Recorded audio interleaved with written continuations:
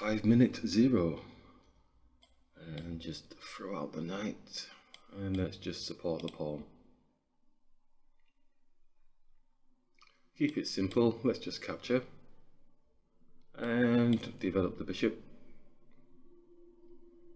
Take with the... well, let's get rid of the bishop. Yeah, that's fine.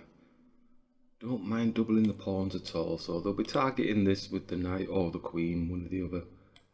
Let's just get castled. As we do.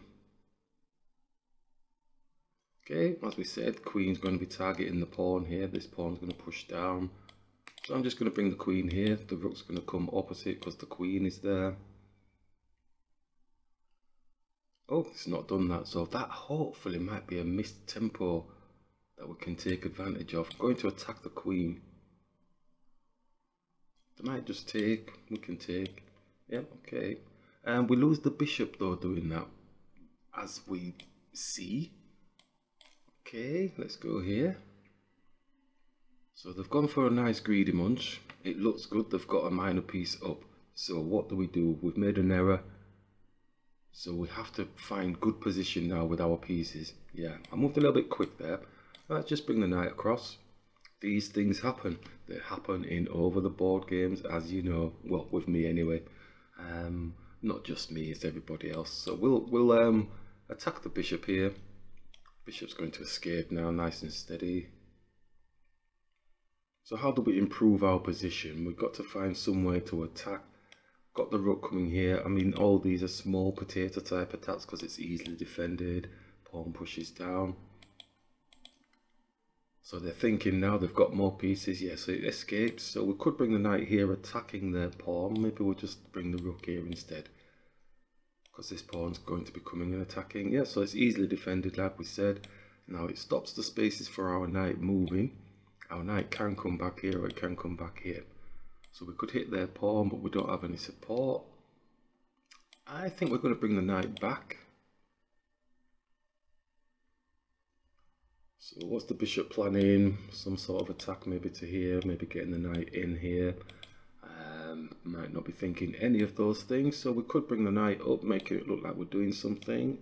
Could attack the pawn, but then he can push down, but we do have a 2-on-1. So I'm going to attack the pawn, see if we can make some space for the rooks. Need to have some sort of open file somewhere.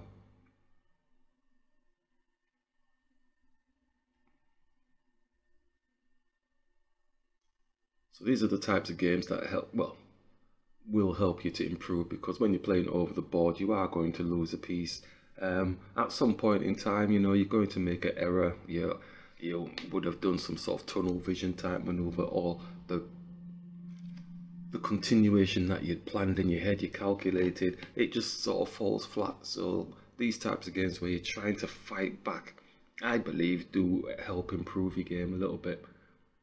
Because we've had some recent games over the board where we've been down a minor piece or down a pawn or whatever, and we've tried to fight back as best possible, and it did feel quite nice being able to do that.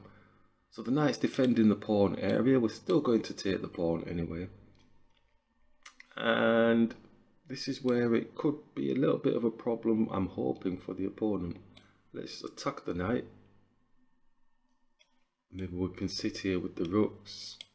Get them lined up. They'll be looking to trade down, obviously, because they are a minor piece up.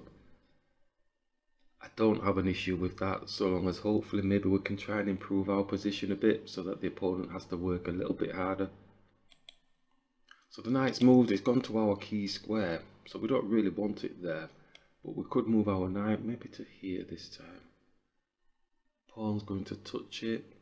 It's something to do with the knight. I think we're going to go here. Going to go here with the knight, maybe looking to attack. And yeah, I'm going to attack the knight. I'm not sure if he's going to take with the rook if he's wanting to own the file. No, he's not going to do that. So we could take the knight, or we could bring the knight here. What's it really doing here though? I mean, goes here, it can't jump there because the pawn's there. Can't go here, the pawn's there, you know, it's could go here attacking the pawn. I think we'll do that.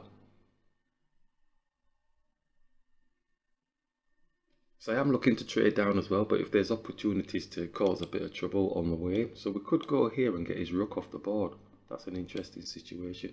Oh, but the pawn is there. Oh, isn't that a killer? So if we go here, I don't think he's going to take with the rook because he's going to lose the pawn, so he goes there. Going to put a check on. So he's moved back feeling safe. So going to come across here, looking to go here. King's going to come across the block. Just wanting to get rid of this knight because he doesn't want this pawn taken, but that's being a bit greedy really. He's already got a minor piece up.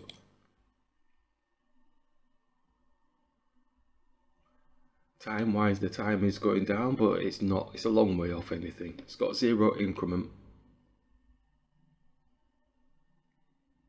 I don't really know what's taking long. They're attempting to do this, just gets our knight out of the way.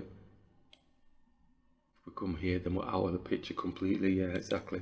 So if we go there, you don't have to take it, could always x-ray through.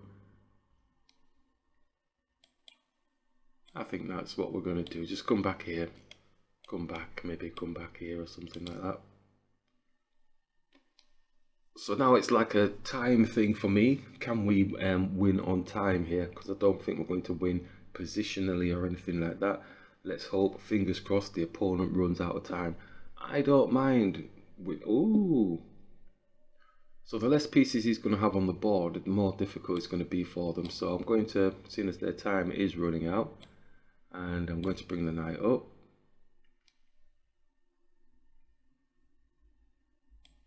And let's just bring this pawn here, just to be a bit of a nuisance now.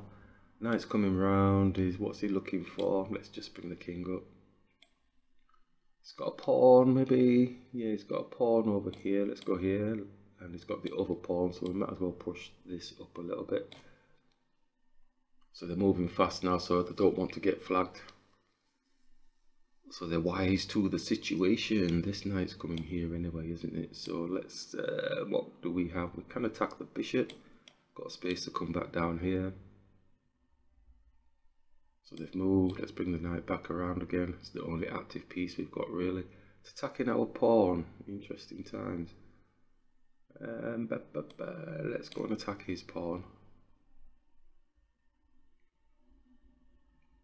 Takes in, he's coming around, he's got to check on our king. Time's running out for them though, so we can relax, chill. I don't think there's a checkmatey type thing per se. And let's attack the knight. Stay on this half, let's attack this pawn. Now my knight's trapped. Ooh, it's not trapped. Ooh, chippy. Shall we take? Come here, 36 seconds they're on. I think they might be able to do it, and they've resigned. Fantastic.